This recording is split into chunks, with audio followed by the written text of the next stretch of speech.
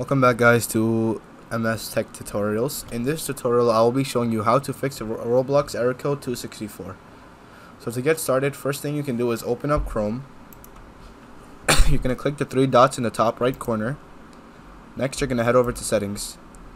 From there you're going to head over to reset and cleanup, and you're going to click on the restore settings to their original defaults. Now once you're done with that, you can just X out of Chrome. Next thing you're going to do is open up the Windows key. You're going to search up %TEMP and then % until you see the file folder pop up.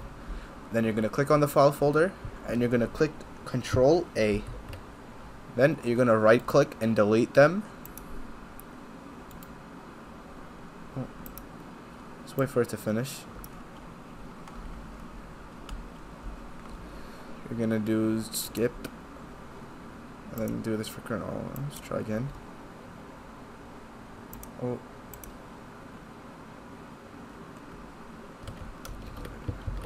and once that is done, you can X out of the file folder, and then that should basically be it.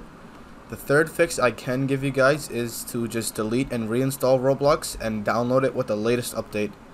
And that should be it for today. Thank you guys for watching. Make sure to subscribe and give the video a like, and have a great day.